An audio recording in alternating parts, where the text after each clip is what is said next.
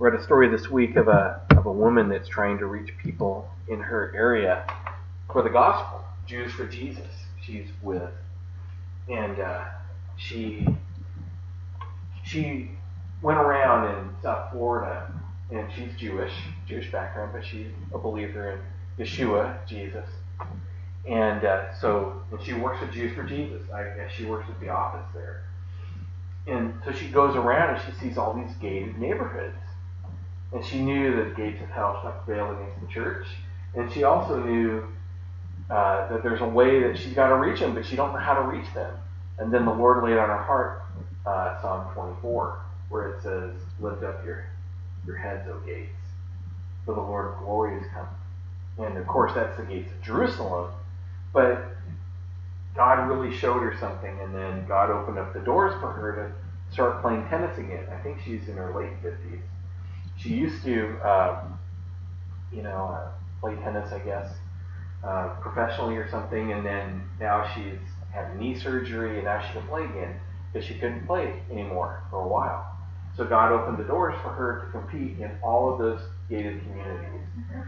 All those gated communities were open, and now she was able to share the gospel, share about what she does, and almost everybody she plays with and plays against is Jewish.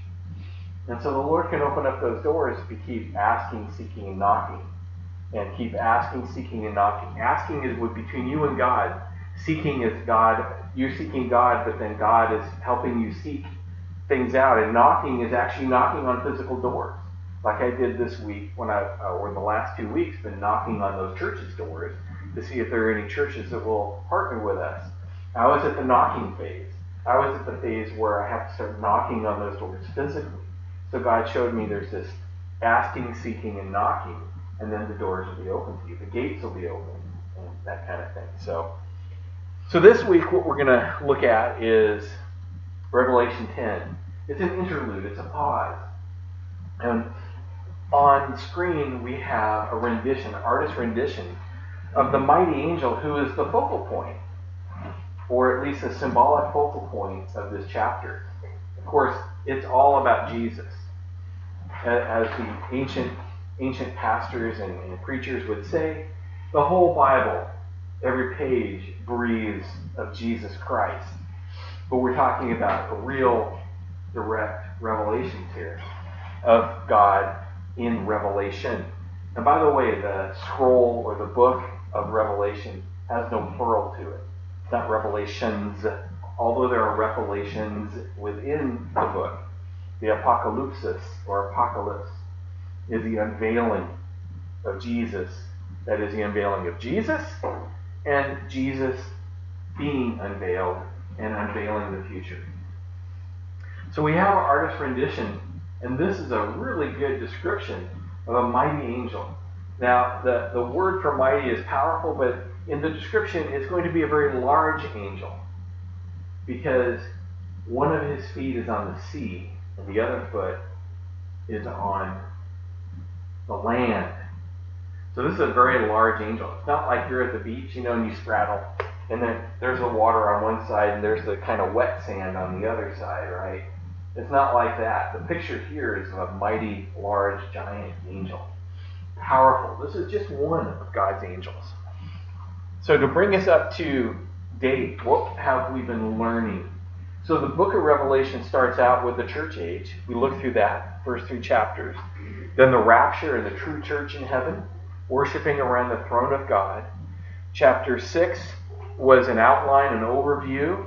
It was an overview of the book of Revelation in the sense of the time when the tribulation comes to focal point with the Antichrist rising, with the man on the white horse with a bow and no arrows. And so we have that in chapter 6, and those 6 seals in chapter 6 leads to an interlude in chapter 7, which is about the 144,000. The 144,000 has everything to do with the gospel, reaching the nations that the church has already reached during the gospel age, during the church age. And so what the 144,000 are doing, they are gleaning. They're getting the gleanings, the remaining, like squeezing out the last bit of juice, so to speak, out of that fruit. Trying to get as much fruit as possible. And that's chapter 7, the 144,000. And then we took a little pause and went back to Daniel to get some keys to understand this period of time, this 7-year period of time, the tribulation.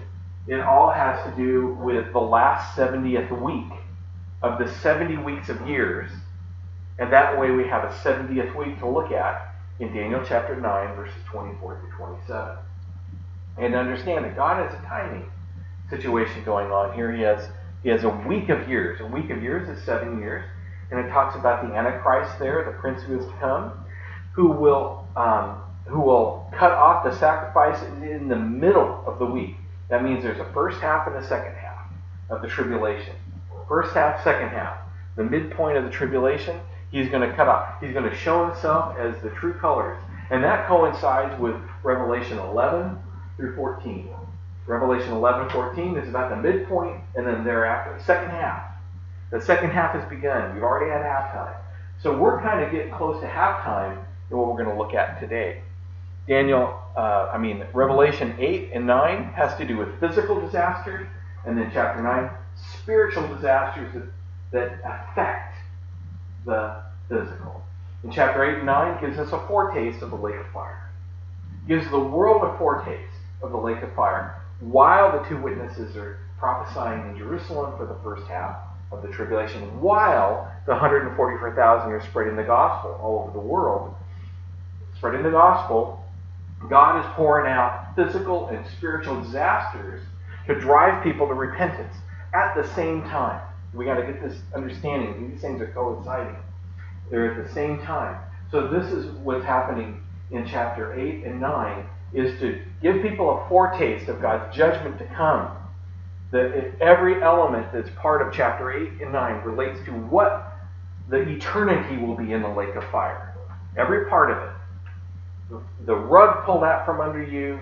Everything that you trust in and hope for is gone in chapter 8. Anything that you think that you could rely upon physically is gone. And then spiritually, you're going to see these things come out, and they're going to breathe fire and smoke, and you're going to have torment, and there's going to be death, and there's going to be destruction, and all of the elements that relate to the lake of fire and eternal judgment is in chapter 8 and 9. It's a foretaste. It's like, hey, if you guys want to keep going the way you are as selfish human beings, rebelling against God, and it will be that. And people will know they're rebelling against the God of creation. Here's what you have to look forward to. While the gospel is going out, it will be very easy for the 144,000 and the two witnesses to paint what God's judgment is. God's judgment is coming, therefore repent. And trust in Jesus for your salvation. If you don't, this foretaste is an eternity for you. You see how that is? That's what's being painted here. And then we finished up the demonic uprising last week. And that was the last piece of the puzzle of God's foretaste of judgment. You had demonic uprising part 1 and part 2 in chapter 9. And we got a hint of who the Antichrist is, the demon or the angelic being, the fallen angelic being, who is the king over the bottomless pit, Abaddon or Apollyon. And he is the beast who comes up out of the pit. God wants us to remember this because in chapter 11 he's reintroduced. He is the Antichrist. He is the prince who is to come. And of course he will embody a human being. So this is going to be like a flag, a red flag for us to see. So today I'm going to look at Revelation 10. It's only 11 verses. Revelation 10 relates to that huge, mighty angel. So you all have your sheets in front of you, and you can read along with me. I saw still another mighty angel coming down from heaven, clothed with a cloud, and a rainbow was on his head. His face was like the sun, and feet like pillars on fire. He had a little book scroll in his hand, and he set his right foot on the sea, and his left foot on the land. And he cried out with a loud voice, as when a lion roars. When he cried out, 7 thunders uttered their voices. Now when the 7 thunders uttered their voices, I was about to write, but I heard a voice from heaven saying to me, seal up the things which the 7 thunders uttered, and do not write them. The angel whom I saw standing on the sea and on the land raised up his hand to heaven and swore by him who lives forever and ever, who created heaven and the things that are in it, the earth and the things that are in it, the sea and the things that are in it, that there should be delay no longer. But in the days of the sounding of the seventh angel, when he is about to sound, the mystery of God would be finished or accomplished or completed, as he declared to his servants the prophets. Then the voice which I heard from heaven spoke to me again and said, Go, take the little book which is open in the hand of the angel who stands on the sea and on the earth. So I went to the angel and said to him, Give me the little book.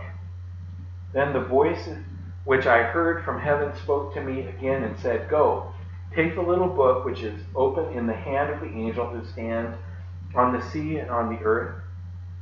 So I went to the angel and said to him, Give me the little book. And the mighty angel said to me, Take and eat, and it will make your stomach bitter, but it will be sweet as honey in your mouth. Then I took the little book out of the angel's hand and ate it, and it was sweet as honey in my mouth. But when I had eaten, my stomach became bitter. And he said to me, You must prophesy again about many peoples, nations, tongues, and kings. So that mighty angel gave him this little book, or a scroll. Okay? And so what this is like this. Every point in the book of Revelation, Jesus is giving him a little bit more information to start writing down. So as John is going through, he doesn't have the whole book in front of him. He's getting a little bit more, and a little bit more, and a little bit more. So there's a lesson there for us, right? You can hear God's Spirit speaking to you. Don't have the whole thing. It just got, okay, now this is what you're going to do, and now you're going to prophesy a little bit more. And this mighty angel, notice how he has a rainbow hat, and he has a scroll in his hand. He's very huge, and he's clothed with a cloud. So it shows you how big he is. I mean, if he's at cloud level. I'm glad in this picture he's clothed with that cloud right there, because it's like he's wearing pants, partially, or shorts. So let's look through. Let's unpack this a little. It may not be in direct order, but it's in what I call thematic or conceptual order. What's going on here? So this has to do with a pause. This has to do with clarification and objectives. God is going to let John know. John is writing this down. He's going to let him know, okay, now that you've experienced and seen all the way up through chapter 9. Of course, there's no chapters and verses there, so up to this point. Now I'm going to kind of bring back to let you know what my agenda is. My agenda is to reclaim everything. Everything that has been used by Satan and sinful man. Now think about it. What is the rainbow used today for? It is definitely not used for what God intended it. God's intention for the rainbow after the flood was to remind people of God's covenant and faithfulness, a reminder of what the rainbow came from, which was the flood, which was God's judgment against sin, and his promise to never flood the earth again, the entire earth. Okay? So God would be a liar if there was an entire flood again. So people have said that, well, the Noah's flood, or the flood during Noah's day, it wasn't really Noah's flood, guys. Noah didn't own it. God owned it. He was a recipient in a boat, you know.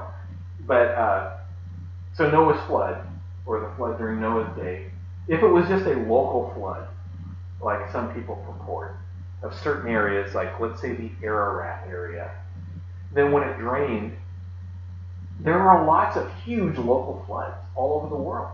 So God would be a liar, because he said he wouldn't do that kind of flood again, right? So you see how Satan wants to use, or the sinful man wants to use, the rainbow for their own purposes. Anything that God creates, Satan corrupts and twists, and then owns it And then everybody kind of placates to it and say, oh yeah, the Rainbow Coalition, which was used by Jesse Jackson at one time, which was very perverted in certain ways of the way he talked about justice, which wasn't equal rights, it was more rights for certain people of ethnicity. And then you have now the rainbow used by the LGBT or LGBTQT, or depending on which alphabet soup you have this week. It's used by something else instead of, it's used by what God's purposes were, which was his covenant and his promises and how he is faithful. It should reflect his faithfulness, and it should reflect his mercy and grace. You think about what the rainbow represents. It was a covenant between God and the whole earth, all the animals, and all human beings. That's what it says. So you want to think somebody who is eco-friendly is God. But wait a minute, didn't he destroy everything? Yes, because of man's sin. Not because he wanted to. See? So that's the rainbow. How is the weather used today? You know the angel was clothed with a cloud, right? So how is climate change, or global warming, or global cooling, or whatever people come up with, how is that used today? You see, it's been perverted. Climate change is what I was raised with when I was a kid. We called it weather, because the climate changes. We were in the 90s.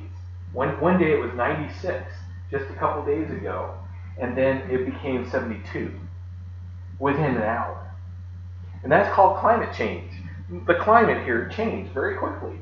We call it weather. See, God is going to reclaim weather. He's going to reclaim. He's the weatherman.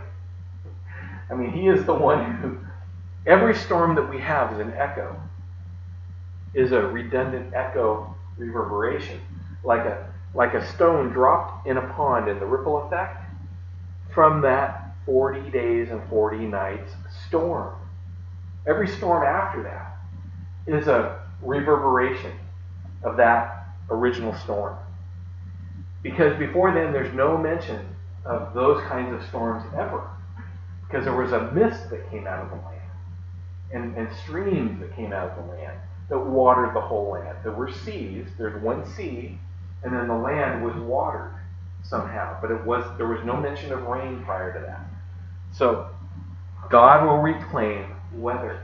God's going to reclaim everything that relates to the universe. If I say universe today out there, people say evolution.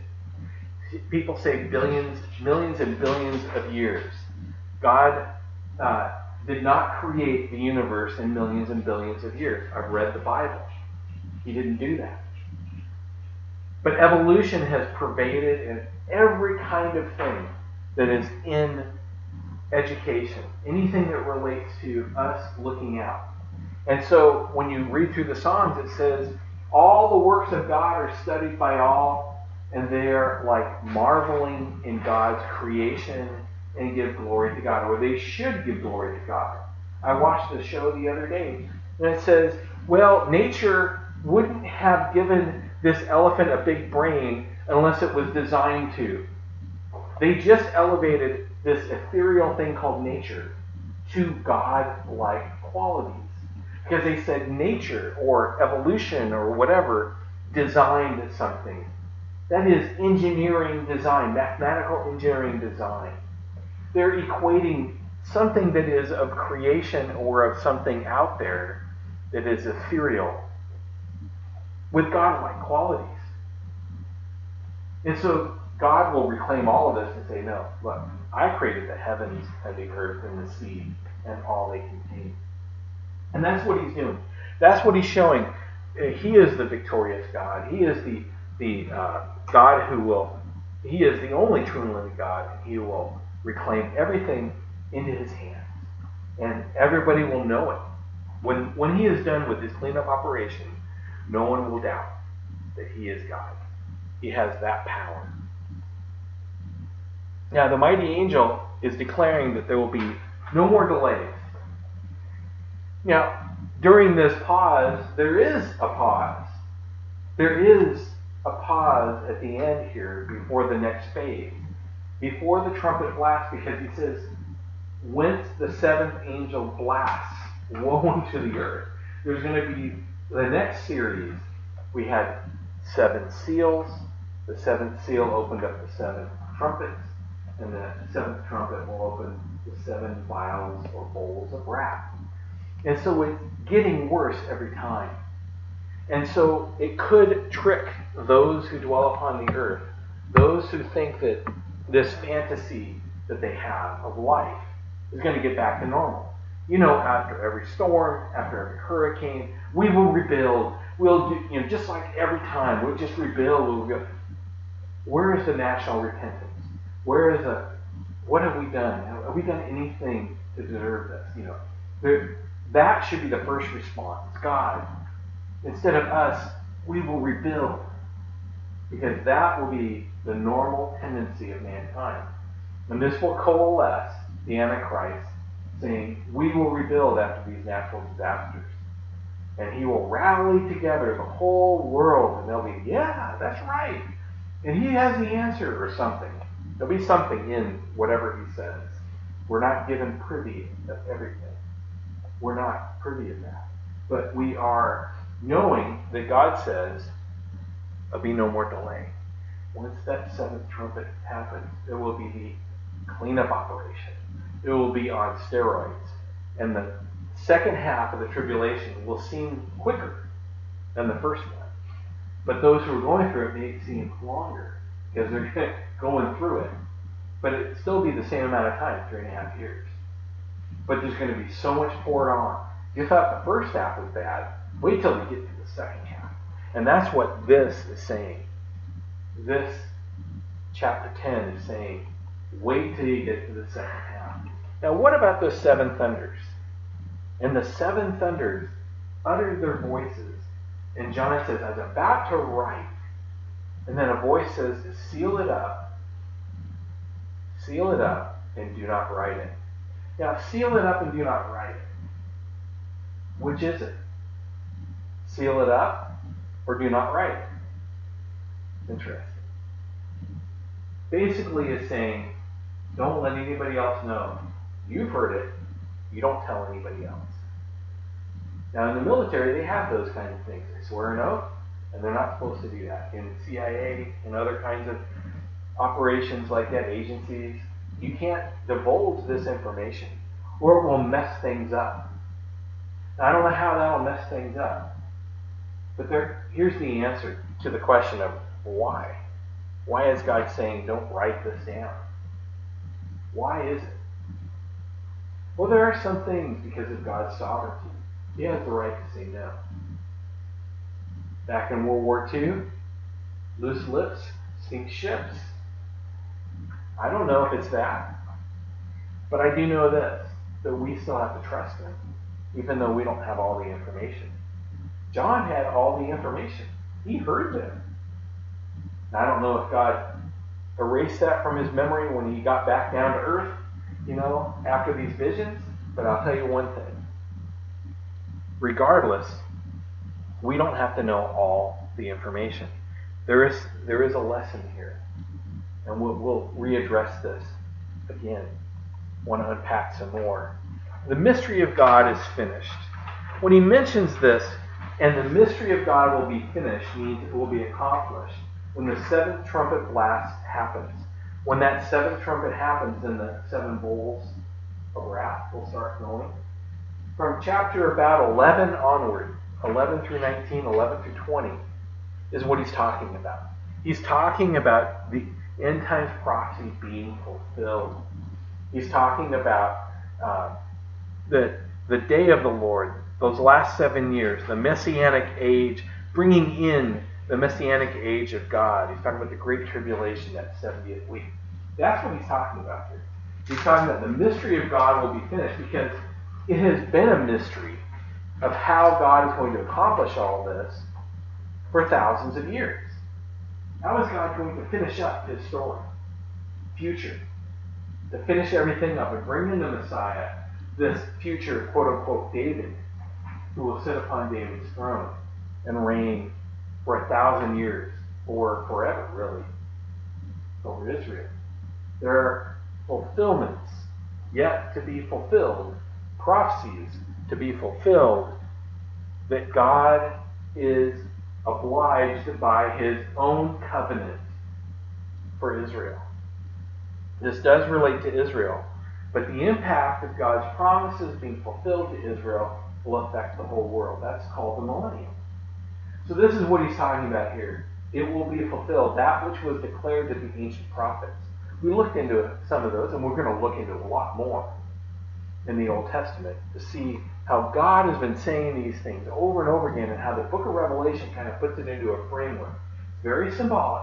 A lot of symbolism is used, but it puts it into a framework of how things are going to progress as time goes on during that 7 years.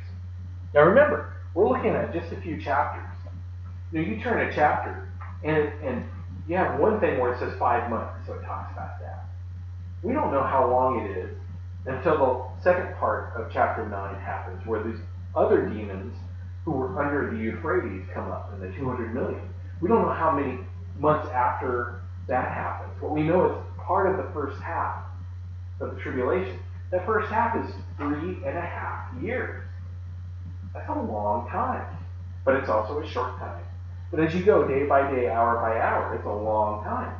So some things are going to happen toward the end. Some things are going to happen in the middle of that period of time. But during that whole time, the 144,000 are out proclaiming the gospel, bringing people to Christ.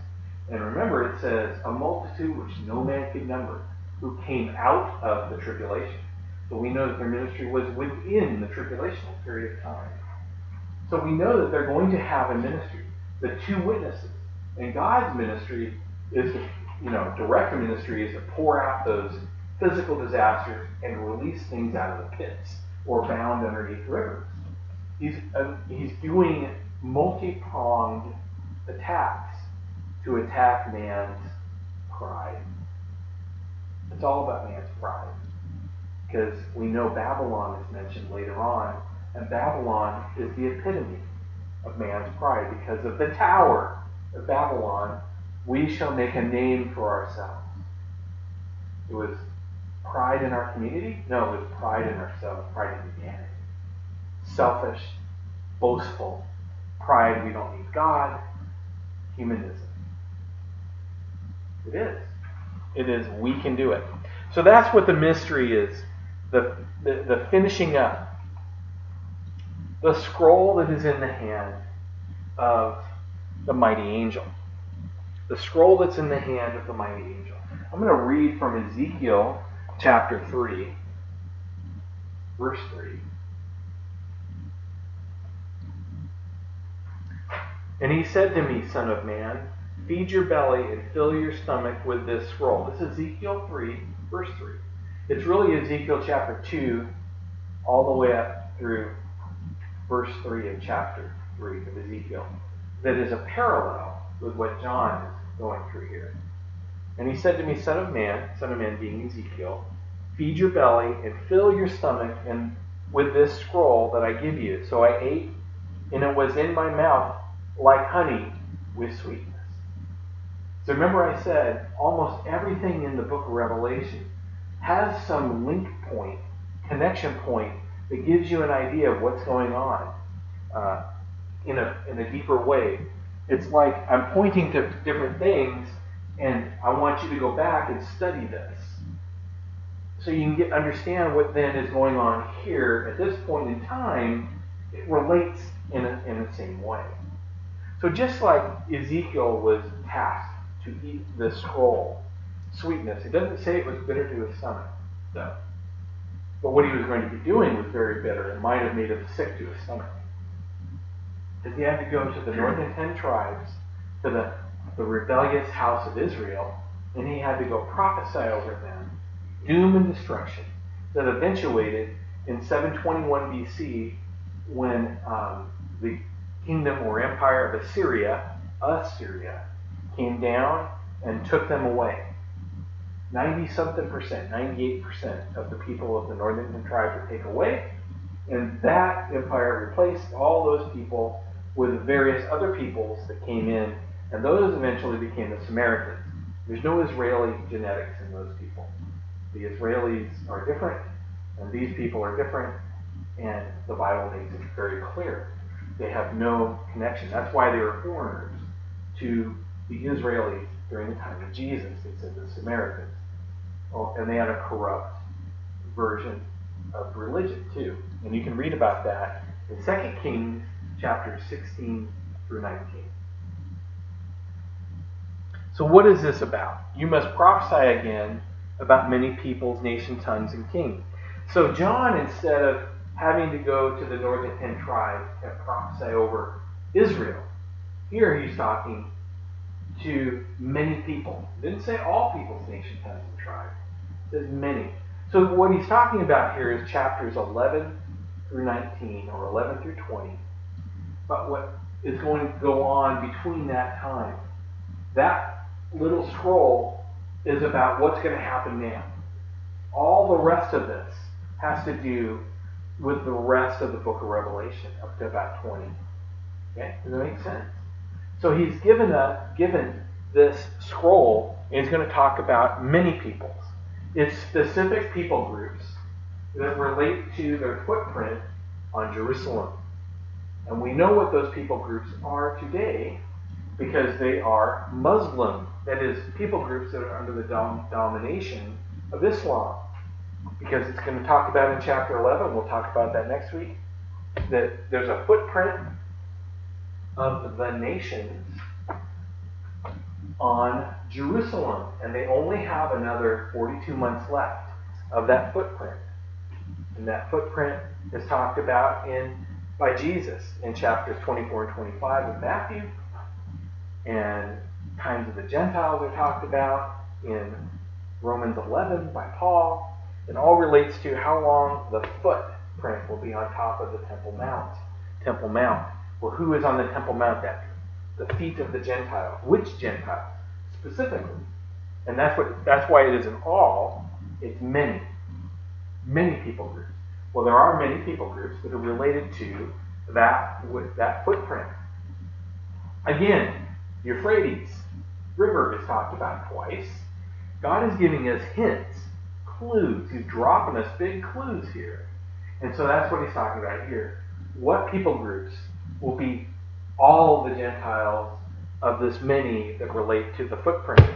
All of those that are related to the footprint. It isn't all the Gentiles of the world that are going to be affected and controlled by the Antichrist fully, because his kingdom falls apart, Daniel 11. His kingdom falls apart. Gentiles say, we don't like this guy anymore. There is a point at which they don't like him anymore. So we know for a fact he's talking about a specific amount of people groups. So Isaiah 63 and Psalm 83 give you a hint of the clue. Isaiah 63, Psalm 83. So why is he doing this? Well, he wants us to know that God is going to accomplish. He is going to accomplish. So here are the lessons we can learn. God is a mighty God. He is a mighty conqueror. He is El Gabor. That's one of the names that is used to prophesy about Jesus.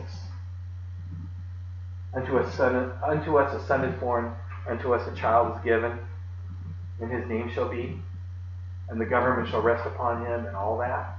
Well, one of the names, Wonderful Counselor, Mighty God. Okay? That mighty God is El Gabor. Only used of Yahweh God or Jehovah God in the Old Testament. Prophesied of the Son who will be given, who has a name or a title only God can have, El Gabor. And he is a mighty God. And he will use mighty signs, wonders, and miracles and power to accomplish the reclamation of the universe. And he will display his power. When was the last time he did that?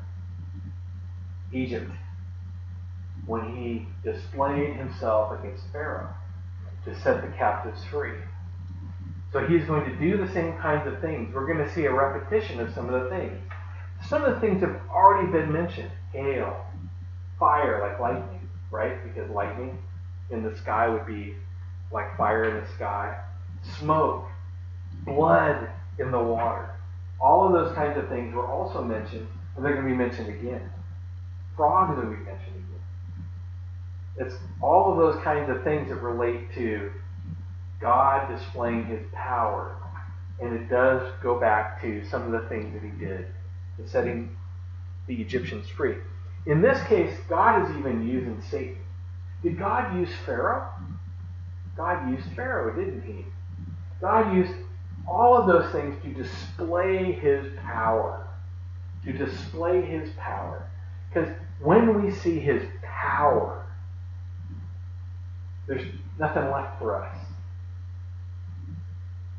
Now there will be some people who, regardless of that power, will still be rebellious. And then God will have to judge. God's hope, though, is always repentance, right? He wants people to come to know him. Now, he opened up this chapter with a mighty angel. 1 foot on the land, 1 foot on the sea. God has a lot of angels like that. Remember I told you that these multidimensional beings, these spiritual multidimensional beings, they can change shape. They can get bigger. And, they can do this. Well, God's holy angels have God's holy power. And remember, Michael and Gabriel, they have 2/3 of the angels. Just by angel power, they can beat Satan. They can whip his butt. Just by that. But think about it. These are mighty angels. God displays just one angel. Just one mighty angel. God has a lot of those mighty angels. Who is like unto our God? And look at the host. He is Yahweh Sabaoth. Yahweh Sabaoth, or the Lord of hosts, which means Yahweh of armies, of heaven's armies. It's Yahweh and his heavenly armies. Who can stand against him? Because the whole world will look at the Antichrist and say, who can stand against the Antichrist? Oh, look at him. How powerful he is. Oh no. Look at Yahweh God. Look how powerful he is. He is El Gabor. Amen? And that's what he's showing here. Just one of his angels. Think of the countless angels he has. I don't even know how many they have. I mean, there's a definite number. But it's twice as much as what Satan has. Satan is all full of bluster and intimidation, and he thinks somehow in his pride he can win. I don't know how he can win. I am glad we're on the winning side. Amen? The 7 thunders that pealed. What is a lesson we can learn here? Well, we need to trust in the Lord with all our heart and lean not on our own understanding. In all our ways we need to acknowledge him, and he will direct our paths. Proverbs 3, 5, and 6. We need to trust him. Most of the time, God does not give us all of the information. Sometimes the information is sealed until a certain time. And we all need, Andy needs to learn this. I'm still learning this. That God doesn't show us everything. I personally like to have the information because then I can use that information to complete a task or to go and do something. I like information because I like to tell others. I like to help others by telling them. And sometimes I tell too much or whatever. Your gift sometimes can be your curse, right?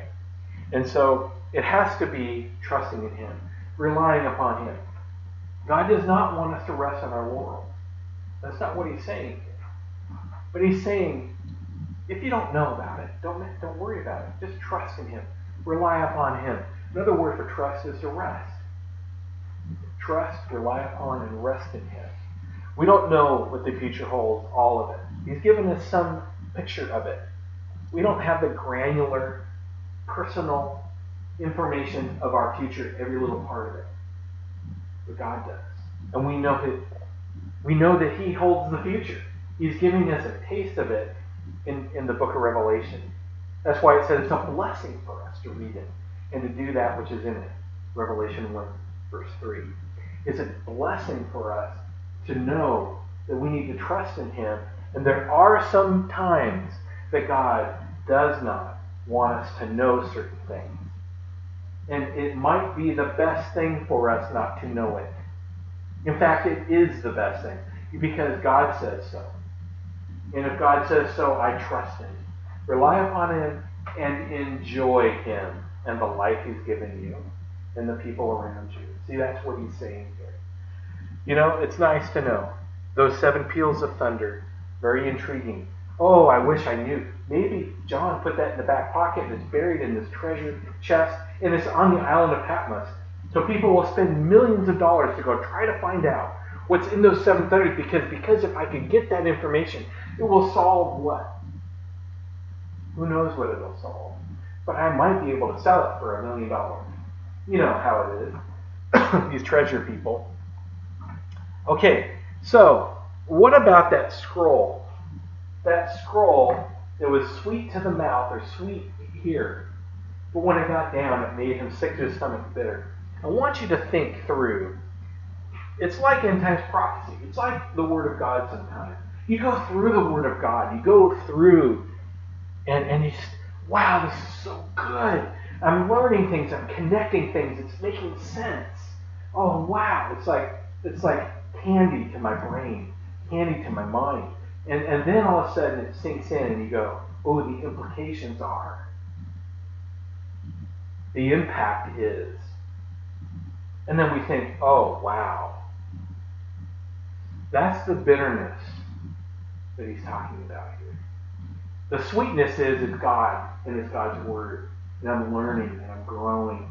And this is great. And God's faithfulness is His Word. And it gets me closer to Him. I get to understand His mind, the way He is. You know, you get to know God. You get to know His ways, how He is. That's just the way God is, you know? That friend that you know. You get to know that person because you get familiar with their ways and how they are, and you can rely. And it's familiar. You get family. That's where that comes from. In the same way, that's sweet. It's delicious. Oh, taste and see that the Lord is good, right?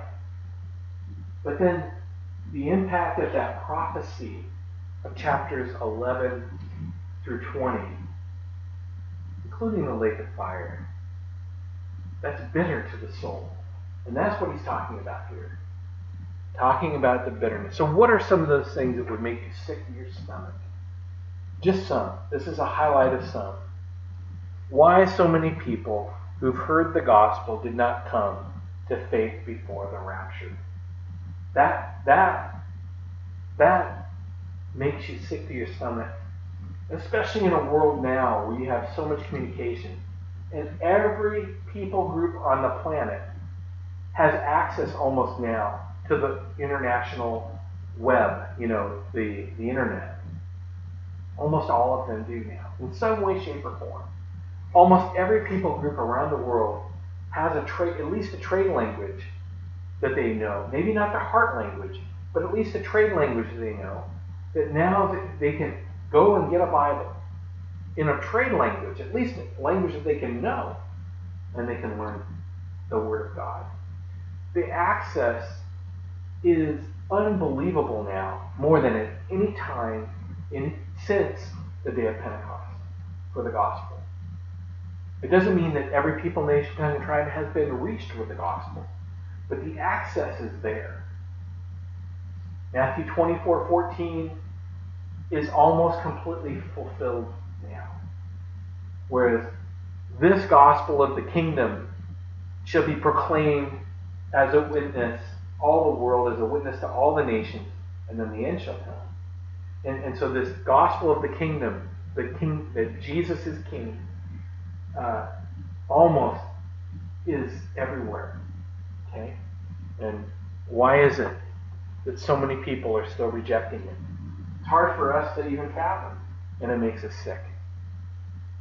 Why so many people will still refuse to repent during the first half of the tribulation? Remember the last few verses of chapter 9, just before we come to this chapter.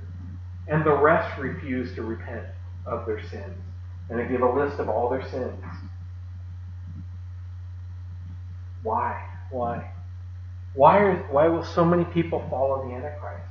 Even in the midst of all of this, where God does all of these things. Why? And so that makes, I can't even imagine what John is thinking. Because he had spent so long with Jesus. And has for those many years, has spent so long witnessing about Jesus to others and telling and proclaiming, being a witness, a testimony, and probably seeing many people come into Christ. Of course, many did not. And the martyrdom, when he's looking through this, he has not seen that kind of martyrdom. There is some martyrdom during that Smyrna period of time. We talked about those 10 waves of persecution during church history. That hadn't really fully taken effect during all of his life yet. One wave has come through, it wasn't as bad, but progressively it will get worse. But this martyrdom that's talked about in the book of Revelation is beyond measure of how many Christians will be slaughtered during the tribulation by the Antichrist. That right there would make him sick to his stomach. Just seeing that. But knowing that they're going to heaven, but still, they're being tortured, they're persecuted. We've seen some of that now because of ISIS. ISIS, as if they are the people who are waiting for the beast to come out of the pit. They talk about that. They are the caliphate, they say, and they are the end times embodiment of what their Mahdi will do for 7 years. They talk about this stuff. What the people don't understand that we are seeing right now, the coalitions of things going on, of various people groups. These are people of various people groups, of various nations. They're coming together to be the caliphate. And that's exactly what the empire of the Antichrist is going to look like. But it's going to be huge. We're seeing the seed. Just the seed of it. We ain't seen nothing yet. This is what the Antichrist regime will look like. And then the lake of fire. Why so many people refuse to repent all the way up until the lake of fire? That includes during the millennium.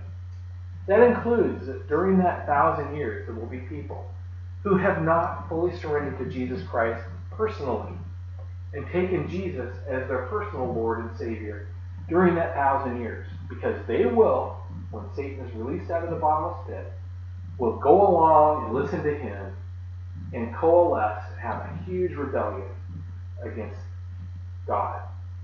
It says so in chapter 20. So at the end of that 1,000 years, there will be another rebellion. And so why is it that during that whole time when Jesus was still here, and it's almost like paradise, not completely, but almost like paradise on earth. Environment, all the people that complain about, well, if the environment was better, or my conditions or my circumstances were better, well, no one will have an excuse then. It's only going to be political or something. They don't like Jesus being, ruling the nations with a rod of iron, like Psalm 2 says. He's going to rule the nations with a rod of iron. There'll be justice. There'll be no crime. He'll nip it in the bud. There'll be nothing like that. So externally, people will reverence him as king, but there'll be many who do not reverence him internally and have bowed the knee internally to him as King, Lord, God, and Master in their lives, as Savior. They still need forgiveness of sins. They are still inheritors of Adam's curse. And so we are just like John. Why? Why is it that in every kind of circumstance man has been, from Adam till the end of the millennium, every kind of circumstance that you can think of, man still has an excuse somehow. That, no, I didn't want to follow you because. There will be a day when that happens. And that makes us sick to our stomach. So these are things, I think, that make John sick, makes me sick to my stomach, makes me bitter. I love end times prophecy, but this part makes me sick. And that's the real message of this chapter. You're going to prophesy, but you're going to hate it. You're going to be sick. You just got to go through it and do it. And I'm so happy that he wrote it down. I'm so happy he was obedient. Amen. So on a lighter note, just to give you more information here and to kind of sum everything up, Revelation 8 through 11 is kind of like one continuous thought. Revelation 8 through 11 is like one continuous chapter. So I would love for y'all to go back through and read through Revelation 8 through 11, and see all the connections and the progression of what's going on. Because once you get to chapter 12 and onward, we are in the second half of the tribulation. The midpoint of the tribulation really occurs when the enemy, through the Antichrist, the beast that rises out of the pit, kills the two witnesses. That's the midpoint. That right there, it says, okay, halftime's over. Boom. Second half begins. Because the Antichrist really will show his true colors and will be, quote unquote, a mighty conqueror. One on a white horse with a bow and no arrows. And he will show himself to who he truly is. We're going to see the rebuilt temple, two witnesses, and so it gets exciting in the sense of, wow, that's sweet to my taste, but it is also bitter. All of this is to help us so that we will be able to better prepare to help people come to know Jesus. It is not just to satisfy our intellectual curiosity. This is for God to equip us to worship Him, to serve Him. What's the summation of the New Testament? Salvation, forgiveness, sound doctrine, and church health. Right? So evangelism and missions. Sound doctrine and church health. Evangelism and missions. Sound doctrine and church health. It isn't, I'm going to change everything in the world here. It's not cleaning up the aquarium. It's getting the fish ready for when the rapture occurs, so to speak. We are, as a body of Christ, as Christians, we are here for evangelism and missions and holding to sound doctrine and building up and encourage each other so that we can evangelize. Does that make sense? We're asking God to fill us with His Spirit. Not so that I can have a high. Not so I have a good feeling. It's so that I can be equipped and empowered to be able to be a witness for Him. To be a mighty conqueror. A warrior for Christ. Until that day that He calls us home. Humble warriors for Christ. Amen? Because we worship a mighty God. We worship a God who is the mighty conqueror. God Almighty. Thank you, God, for your mercy. Thank you, God, for your love. Thank you, God, for your forgiveness, so that we can go set the captives free. So they can experience His love, mercy, and grace and forgiveness, so that we can equip them to set the captives free from so on. That's the New Testament. Amen?